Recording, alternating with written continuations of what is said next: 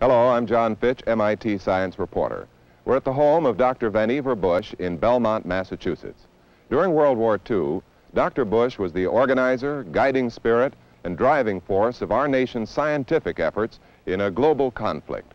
As director of the Office of Scientific Research and Development, he was responsible for mobilizing the forces which produced many of the technological advances that played an important part in the winning of the war.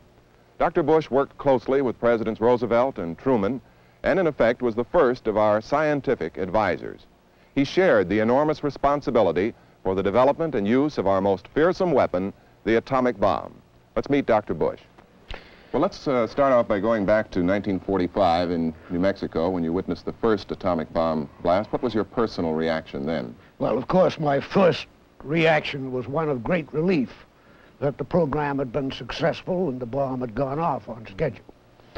Well, now, when you go look back from a vantage point of 18 years, you have any regrets about it? No. Of course, President Truman made the decision to use the bomb, but I thought then, and I think now, that he was right, for a number of reasons. One, by ending the war abruptly, it saved 100,000 or more American casualties. It saved the lives of Japanese, for that matter.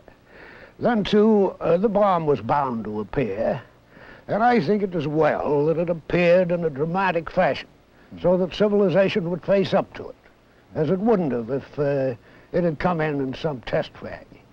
And the world has got to live with it and had to learn to live with it. Well, don't you think it's sort of a paradox that this tremendous instrument of warfare, the greatest we've ever known, may very well be the strongest force for peace in our time? There's no doubt that since the war we've had a stalemate. We have today a determination on the part of Russia and ourselves not to get into an all-out war because of the A-bomb. I think we may be able to learn to live with it that way.